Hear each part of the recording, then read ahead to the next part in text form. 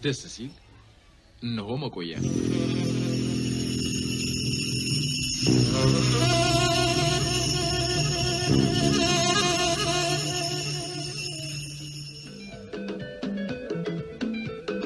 የስጋት ሀገር መሪ እንደ አፍሪካ ባሉ ክፍለ ዓለማት ለምንድነው የምርጫ ፍጻሜ ደም የሚሆነው?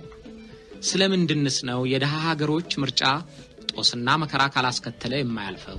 የሚሉ ጥያቄዎች ሁልጊዜም ይጠየቃሉ። መልሶቹ የተለያዩ ናቸው። ግን ከመልሶቹ ተነስቶ በርካታ ሀገሮችን ከምርጫ የደም ግብር ሊያድን የሚችል መፍትሄ ማግኘት የተቻለ አይመስልም። ይሄውና ከ5 ዓመታት በፊት በደህና ተጠናቀቀ የተባለው የዲሞክራቲክ ሪፐብሊክ ኮንጎ ምርጫ እንኳን ባለፈው ወር አመጽና ነውጥ ግድያና እስራት አስከተለ። ዘንጋዳ ቀይ ነው ሲፈጩት ይነጣል፣ ተለወሰ እዚያው ተመለሰ እንደሚባለው ወደ ተስተካከለው መንገድ ገብቷል የተባለው የኮንጎ ዲሞክራሲ ወደ ነበረበት ተመለሰና በኪንሻሳ አደባባይ የጥይት አረር ጨሰበት።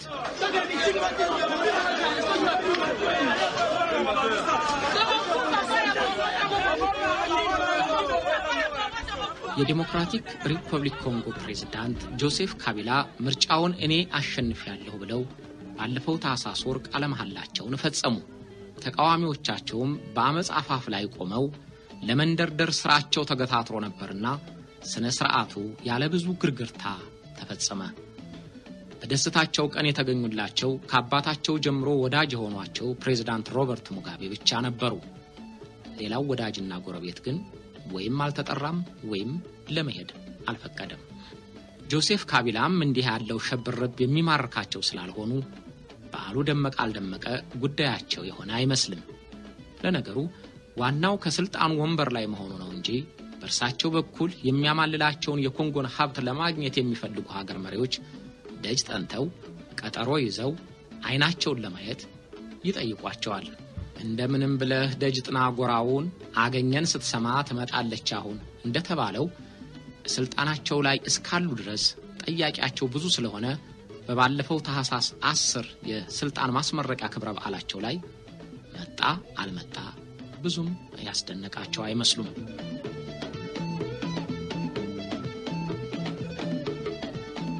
ፕሬዝዳንት ጆሴፍ ካቢላ ቃለ መሐላ በሚፈጽሙበት ወቅት ተቃዋሚና ተወዳዳሪያቸው አቴኒ ቲሸስኬዲም የምርጫው ውጤት ተጭበርብሮ ነው እንጂ ያሸነፉት እኔ ስለሆንኩ ቃለ መሐላ ፈጽማለሁ ብለው ተጋበዙ።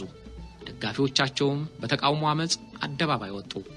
የመንግስት ወታደሮችም በጥይት 18ቱን ገድለው 100ውን አቆሰሏቸውና ከተሞቹ በደም ራሱ።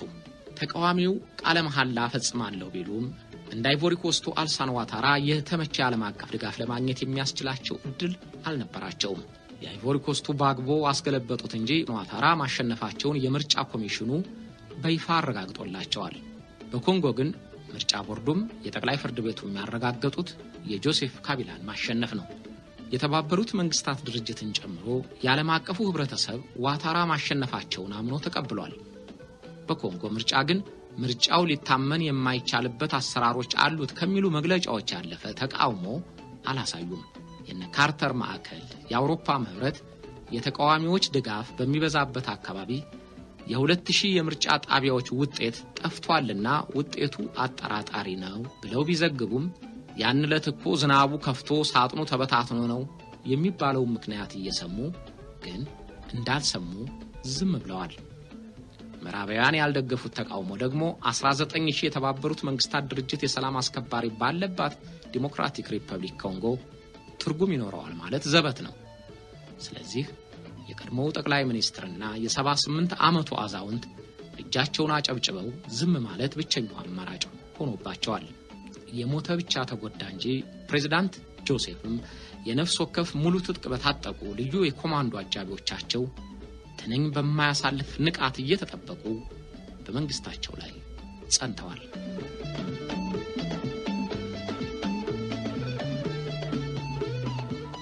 ዲሞክራቲክ ሪፐብሊክ ኮንጎ ከቤልጅየም ቅኝ ተገዥነት በ1952 ዓመተ ምህረት ነፃ እንደወጣች ለመጀመሪያ ጊዜ ምርጫ አካሂዳለች። ያን ጊዜ ባልተጭበረበረና በህጋዊ አሰራር ጠቅላይ ሚኒስትር የሆኑትን ፓትሪስ ሉሙምባን አሜሪካኖችና ቤልጂየሞች አስረውና አዋርደው በአሰቃቂ አገዳደል ገድለው አስከሬናቸውን በአሲድ አጠፉት። አሜሪካኖች እንደ ልጃቸው ወዷቸው የነበሩት ሞቡቱ ሴሴ ሴኮ 31 ዓመታት በፈላጭ ቆራጭነት ሀገሪቱን እንዳሻቸው ገዝተው ሀብቷን ዘርፈው ኖሩ።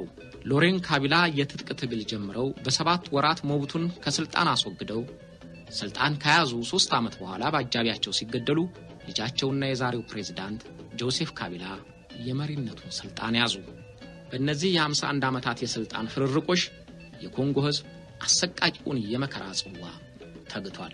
የተባበሩት መንግስታት ድርጅት መግለጫ እንዳረጋገጠው ከ1991 እስከ 2001 ዓመተ ምህረት ድረስ እንኳን 5.4 ሚሊዮን ኮንጎያውያን በጦርነት ምክንያት ተገድለዋል። የተፈናቀለውማ ህዝብ ምን ተቆጥሮ ያልቃል? እጅግ ሀብታም በሆነችው ሀገራቸው ኮንጎያውያን ድህነት ሳይሆን መኖር አቅቷቸው አልፈዋል።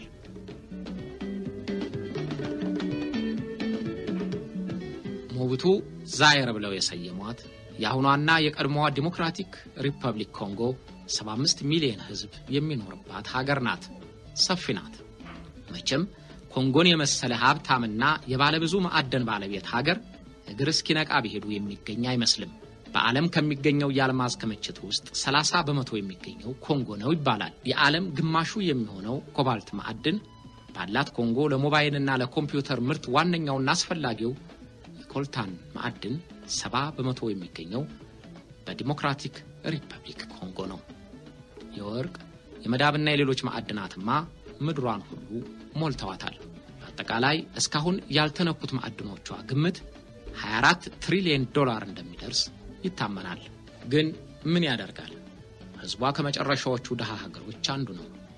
የተባበሩት መንግስታት ድርጅት ሪፖርት ከመጨረሻዎቹ 187ኛ ደሃ ሀገሮች ውስጥ አንዱ አድርጓታል። ህዝቦቿ ድህነትና ጦርነት ለስደትና ለስቃይ ኑሮ ዳርገዋቸዋል። የሙስና ደረጃ ልካቷል።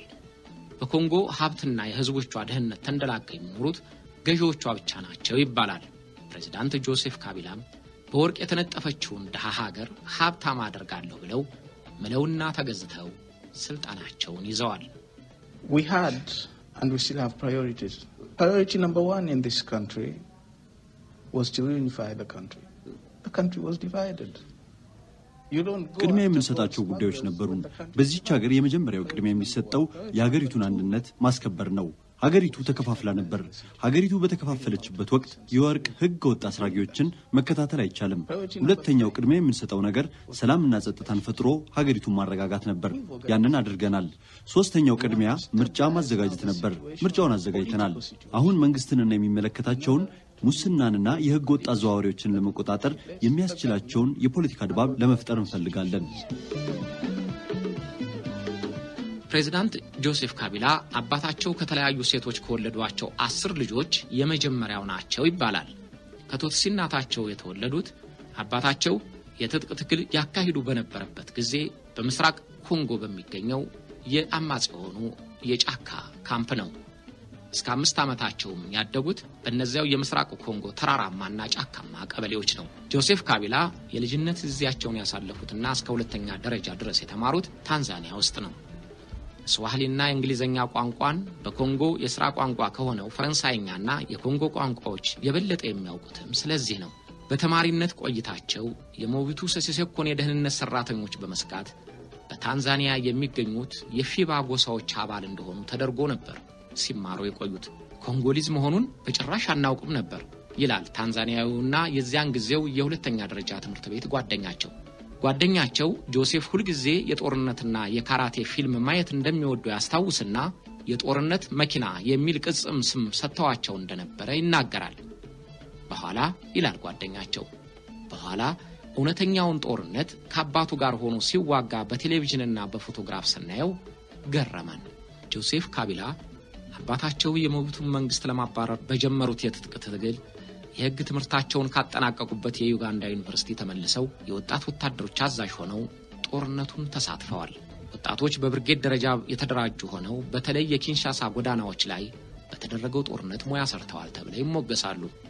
ጆሴፍ በታንዛኒያና በታጣቂዎቹ ካምፕ ባገኙት ወታደራዊ ስልጠና ታግዘው ለ7 ወራት ያህል በተደረገው የትጥቅ ትግል መሳተፋቸው ብቻ ለወደፊት እድላቸው የጠቀማቸው መሆኑ በኋላ ላይ ታይቷል።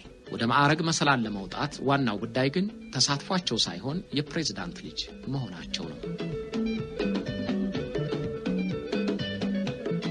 ካቢላ በድል አድራጊነት የኪንሻሳን ቤተ መንግስት እንደያዙ ልጃቸውን ጆሴፍን ለወታደራዊ ስልጣና ወደ ቻይና ላኳቸው። አንዳንድ ብልጥ አምባገነን መሪዎች ተወላጆቻቸውንና ታማኞቻቸውን እንዲማሩ ሁሉንም ነገር ያመቻቹላቸዋል። ዕውቀት ኖሮ በዚያ ላይ በስልጣን ቁንጮ ለመቀመጥ እድል ሲኖር በወተት ላይ ውሃ ጨምርበት ያበዛዋል ያነጣዋል እንደሚባለው ይሆናል። ስለዚህ ካቢላ ልጃቸውን ጆሴፍን ወደ ቻይና ለወታደራዊ ትምህርት ላኳቸው። ግን በኮንጎ የተቀጣጠለው የእርስ በርስ ጦርነት እየጋመ በመሄዱ ጆሴፍ ልባቸው አርፎ እንዲማሩ አልተቻላቸውም።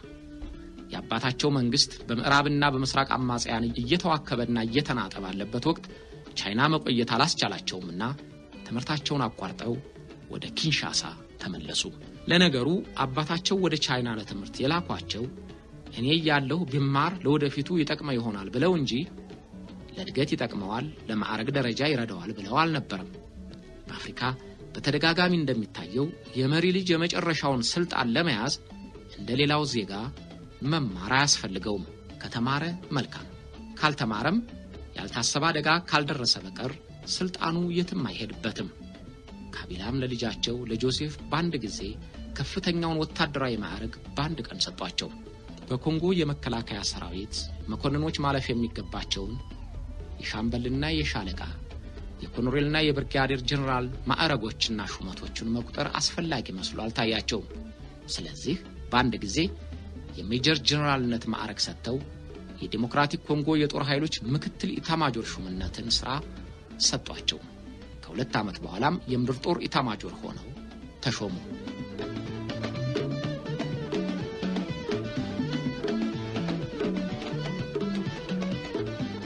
ሜጀር ጀነራል ጆሴፍ ካቢላ የፕሬዝዳንትነት ስልጣኑ እላያቸው ላይ የተከመረባቸው ድንገት ነው። አባታቸው በእግራቸው እንዲተኩ ያዘጋጇቸው ግን ገና አሰልጠው ምርቃታቸውን ሳይሰጧቸው በድንገት ተገደሉ። ያን ጊዜ ጆሴፍ 30 ዓመታቸውን መያዛቸው ነበር። በአፍሪካና በእስያ ያሉ የአንዳንድ ሀገር መሪዎች በድንገት እንኳን ቢያልፉ አንፋሽ አጎንባሽ ሆኑትና ጥቅማቸውን የሚከተሉ መኳንንቶቻቸው የሟችን ልጅ ለወራሲነት ማዘጋጀታቸው በተደጋጋሚ ታይቷል። የሎረንት ካቢላም ታማኝ ሹማምንት ጆሴፍን ከምድር ጦር ኢታማጆር ሹምነታቸው ጎትተው በጦር ኃይሎች ጠቅላይ አዛዥነትና የዲሞክራቲክ ኮንጎ ፕሬዝዳንትነት ወንበር ላይ አስቀመጧቸው። መቼም ዘውድ ለመጫን አንጋሾች ይፈለጉ እንጂ ዘውዱ ከተጫነ በኋላ የሚጠብቀው ራሱ ንጉሱ ነውና ጆሴፍ ካቢላም እንደምንም ብለው የተፈናጠጡባትን ስልጣን በምን ዘዴ መጠበቅ እንዳለባቸው ራሷ ስልጣን ሀ ብላ አስተማረቻቸው።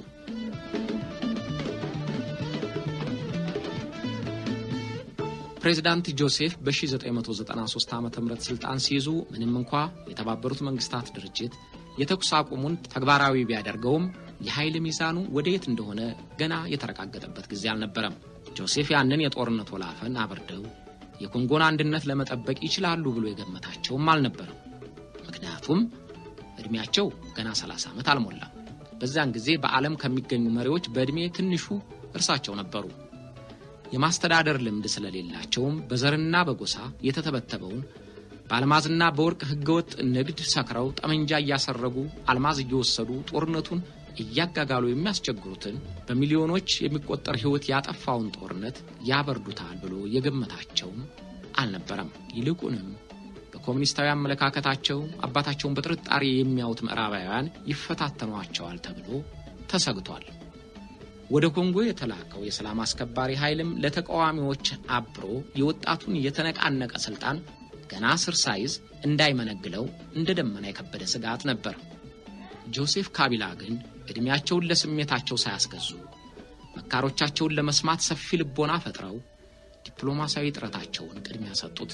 የነዙምባቤን ሰራዊት ከታማኞቻቸው ጋር ጠባቂዎቻቸውና ተዋጊዎቻቸው አድርገው ምዕራባውያንን ምን ትሉኛላችሁ አሏቸው። የኡጋንዳውን ሙሴቪንና የሩዋንዳውን ካጋሜንም ወትሮም ለዚህ ያበቃችሁን እናንተ አልነበራችሁምን? እንዴት ያንድ የቱትሲ ዘሮች ሆነን እንጫረስ ብለው ሽማግሌ ላኩባቸው። ጆሴፍ በእናታቸው እንደ ካጋሜ የቱትሲ ጎሳ አባል ናቸው። ጆሴፍ የግላቸውን ክብር ሳያጎላምሱ ምላጭ የሚያስወጥልህና ግልፍተኝነትን ትተው በየቦታው የላኳቸው የንታረቅ መልእክቶቻቸው ትርፍ አስገኙላቸው። ጠቅላይ ሚኒስትር ፓትሪስ ሉሙምባን ያስገደለችው አሜሪካ፣ አምባገነን ሞቡቱን አቅፋና ደግፋ የቆየችው አሜሪካ በሎሬን ካቢላ ስልጣን መያዝ ደስ አልተሰኘችም ነበር። ተቃዋሚዎቹ ካቢላን ገድለው ስልጣን ቢይዙላት አይከፋትም። ያ ሳይሆን ቀርቶ ካቢላ ሞተው ልጃቸው ወዳጃችሁ ወዳጄ ጠላታችሁ ጠላቴ ሲሏቸው በደስታ ተቀበሏቸው። አሜሪካኖች ሁልጊዜም ራሳቸው እንደሚሉት ጥቅማቸውን እንጂ የተቃዋሚዎች ዓላማ ጉዳያቸው አይሆንምና ጆሴፍ ወዳጃችሁ ነኝ ሲሏቸው እጃቸውን ዘረጉላቸው። ወዲያው ተቃዋሚዎች ይስማሙ ካልተስማሙ አይጨቅጭቁን የሚለው መልእክታቸው ወደ ወዳጆቻቸው ሙሴቪኒና ካጋሚ ደረሰ። ሙሴቪኒና ካጋሚም ቢሆኑ ወዳጃችሁ ነን ካልከንማ ካንተ የቀረበ የት እናገኛለን ብለው ተቃዋሚዎቹን ባሉበት ተተዋቸው ጦራቸውን መለሱ። ፕሬዝዳንት ጆሴፍ በዚህ የዲፕሎማሲ ውጤታቸው ሳይዘናጉ ቁጣውን እርምጃ ለመውሰድ ተጣደፉ። ጆርጅ ቡሽ ሙሴቪኒና ካጋሚን ዋሽንግተን ድረስ ጠርተው እህል ውሃ ቃምሰው ከጆሴፍ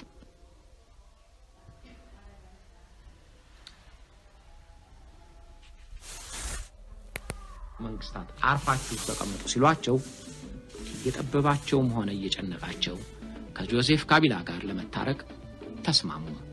ፕሬዝዳንት ጆሴፍም እርቁን በደስታ ተቀብለው የተቃዋሚ መሪዎቹን የምክትል ፕሬዝዳንትነት ማዕረግና ስልጣን ሰጥተው የ4 ዓመት የሚቆይ ሽግግር መንግስት አቋቋሙ። ያ ስምምነት ኮንጎን ከመበታተን ያዳነ ነበር። ፕሬዝዳንት ጆሴፍ ይህን ሁሉ ከጠላቶቻቸው ጋር ሲያደርጉ የክፉ ቀን ወዳጆቻቸውን እነ ሮበርት ሙጋቤንና እነ ዶስ ሳንቶስን አረሱም። እንዲያውም ወዳጅነታቸውን አጥብቀዋል። እንደ ጆሴፍ ካቢላ ወዳጆቻቸውንም ሳያስቀይሙ ጠላቶቻቸውንም ወዳጅ ለማድረግ የታደሉ መሪዎች ጥቂት ሳይሆኑ አይቀሩም።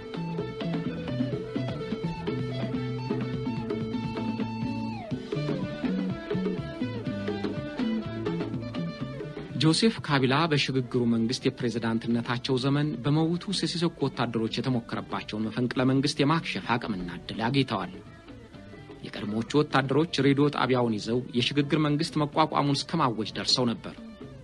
ግን ዕድል ከትካሻቸው ላይ አልተነሳች ኖሮ ወይም ታማኞቻቸው ፈጥነው በማጥቃታቸው የግልበጣ ሙከራው በእንጭጩ ተቀጨ። ጆሴፍ ካቢላ ልምዱንም እየጨመሩ አጋሮቻቸውንም እያበዙ ሰላም በማውረዳቸው እንደ ጀግና እየተወደሱ ቀጠሮ የተያዘለት የ1998 ምርጫ ደረሰ። በዲሞክራቲክ ሪፐብሊክ ኮንጎ ከፓትሪስ ሉሙምባ በኋላ ለመጀመሪያ ጊዜ የሚባለው ምርጫ በሰላም ተከናወነ። ጆሴፍ ካቢላ በ4 ዓመቱ የሽግግር መንግስት መሪነታቸው ጊዜ ለቀጣው ምርጫ የሚያበቃቸውን ዝግጅት ማድረግ እንደሚገባ ለደቂቃም አልረሱትም። በቅድሚያ ለመሪነት ለመወዳደር ህገ መንግስቱ የሚጠይቀውን የ35 ዓመት ዕድሜ ወደ 30 ዝቅ እንዲል የተወካዮች ምክር ቤት እንዲወስን ተደረገ። በምርጫው ወቅት ጆሴፍ ዕድሜያቸው 35 ዓመት ስለሚሆን ችግሩ በቀላሉ ተፈታ። ለምርጫው ውድድር የቀረቡት በግላቸው ቢሆንም በእርሳቸው አነሳሽነት ተሐድሶና ዲሞክራሲ የተሰኘ ፓርቲ እንዲቋቋም አድርገዋል። ስለዚህ ፓርቲው ዋና ቀስቃሽ ሆነላቸው። ተስፋ የሚጣልባቸውን ተግባር ማሳየታቸውን በህዝቡ ዘንድ ታውቆላቸዋል። ስለዚህ የ1998 ምርጫ 59 በመቶ አግኝተው አሸነፉ። ከዚያ ወዲያ አንድ ጊዜ የስልጣን እርካብን ከረገጧት፣ የስልጣኗን ዛብ ከጨበጧት፣ የስልጣኗን ኮርቻ ከተቀመጡባት በኋላ ሁሉንም አወቁበት። የሚጎሸመውን እየጎሸሙ የሚሳቅለትን በጥርስ እየሸኑ ለሚሰጣው ኪሱን እየሞሉ የቀድሞ ጠላቶቻቸውንም ወዳጅ እያደረጉ የቀድሞ ወዳጆቻቸውንም እየጠበቁ ሁለተኛውንም የምርጫ ውድድር አሸንፈያለሁ ለማለት በቁ።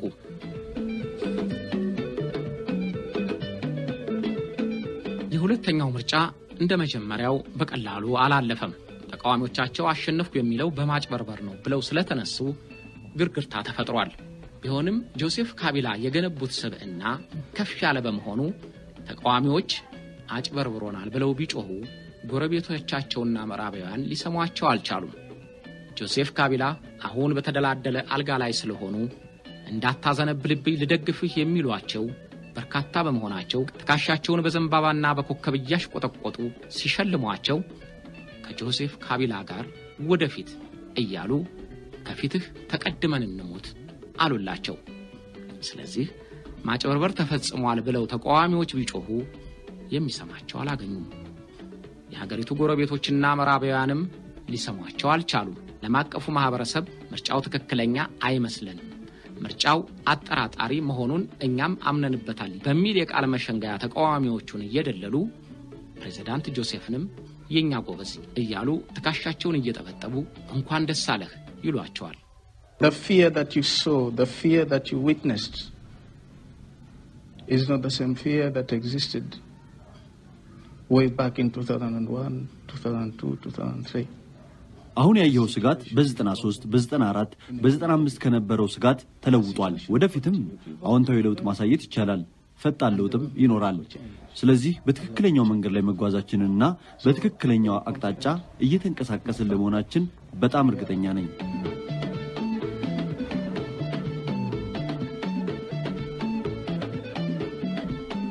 ፕሬዝዳንት ጆሴፍ ካቢላ አሁን 40 ዓመት ሞላቸው ባለፉት 10 የፕሬዝዳንትነት የስልጣን ዓመቶቻቸው ወጥ ባህሪ የሚታይባቸው ናቸው ይሏቸዋል ፕሬዝዳንት ጆሴፍ ታጋሽ በጣም ይረጉና መጥነውና ለክተው የሚናገሩ አብረዋቸው ከሚሰሩት ጋር የግንፍልተኝነትና የማናለበኝነት ጸባይ በፍጹም የማያሳዩ ሌሎችን ማድመጥ የሚወዱ አመዛዝነው ለመወሰን የሚችሉ ያደርጓቸዋል አይናፋር ናቸው ይሏቸዋል እንኳንስ በመሪዎች በሌሎችም ዘንድ ሊታይ ከሚገባው በላይ አይናፋርነት ስለሚያጠቃቸው ፕሬዝዳንት ሊሆን አይችልም ብለዋቸው ነበር ፕሬዝዳንት ጆሴፍ በቴሌቪዥን ቀርበው መናገር አይወዱም ባለፉት የስልጣን ዓመቶቻቸው ቃለ መጠይቅ የሰጡበት ጊዜ ከ5 ጊዜ አይበልጥም ተብሏል በህገ መንግስቱ ለፕሬዝዳንትነት የሚወዳደሩት እጩዎች በቴሌቪዥን ክርክር ማድረግ እንደሚገባቸው ይደነግጋል ግን በሁለቱም ምርጫ ወቅቶች አንዳችም የቀጥታ ክርክር ተደርጎ አያውቅም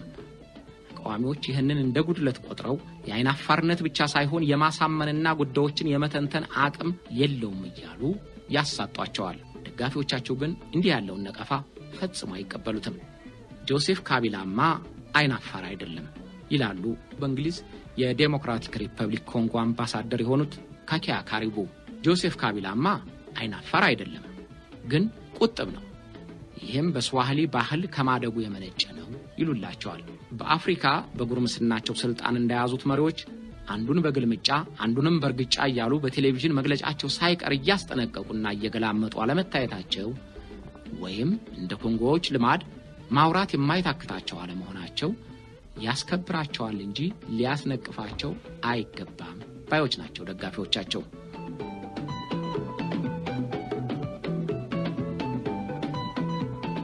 ጆሴፍ ካቢላ ጋብቻቸውን የፈጸሙት ፕሬዝዳንት ከሆኑ በኋላ 5 ዓመታት ያህል ዘግይተው ነው መቼም እንኳን ሚሊዮኖች የሚቋምጡለትን የስልጣን በትር የተመረኮዘ ወጣት ይቅርና ሀብታምም ከሆነ በጋብቻ ለመተሳሰር የሚመኘው ብዙ ነውና የወጣቱ መሪም ያለማግባት ለብዙ ምኞትና ጉምጉምታ በር ከፍቷል የመጀመሪያው የ1998 ምርጫ እየተቃረበ ባለበት ወቅት በሰኔ ወር ላይ የዚያን ጊዜው የቤተ መንግስት ጉዳይ ኃላፊ ፕሬዝዳንት ጆሴፍ የ5 ዓመት ፍቅረኛቸውን ጠቅልለው እንደሚያገቡ በመገናኛ ብዙሃን ተናገሩ ሰርጋቸው ኪንሻሳ ውስጥ ለፕሬዝዳንትነት ክብራቸው በተገባ ድምቀት ተከበረ ባለቤታቸው ኦሊቭ ሊምፔሲታ የካቶሊክ እምነት ተከታይ ሲሆኑ ጆሴፍ ደግሞ የእንግሊዝ ኢቫንጀሊካን እምነት ተከታይ ናቸው ስለዚህ ሰርጋቸው በካቶሊክና በፕሮቴስታንት ሃይማኖት መሪዎች ቡራኬ ተከበረ ሴትም ወንድም ልጆች አከታትለው ወልደዋል ልጆቻቸው እንደርሳቸው በአባታቸው እግር ተተክተው ኮንጎን የመምራት ዕድል ያጋጥማቸው ወይም አያጋጥማቸው እንደሆነ ለጊዜው ማንንም ሊያውቅ አይችልም እጅግ ለም በሆነች ሀገራቸው ላይ የሚኖሩትን ህዝቦቻቸውን ወደ ብልጽግና እንዲያመሩት ብዙዎች ይመኛሉ ነገር ግን አሁን ሀገሪቱን ከግር እስከ ራሷ ያነቃት ሙስናና የእርስ በርስ ጦርነት ጨርሶ ካልተፈታ ጆሴፍ ካቢላም እንደ ኃላፊዎቹ መሪዎች ምኞታቸው ብቻ ለታሪክ መዝገብ ይቀራል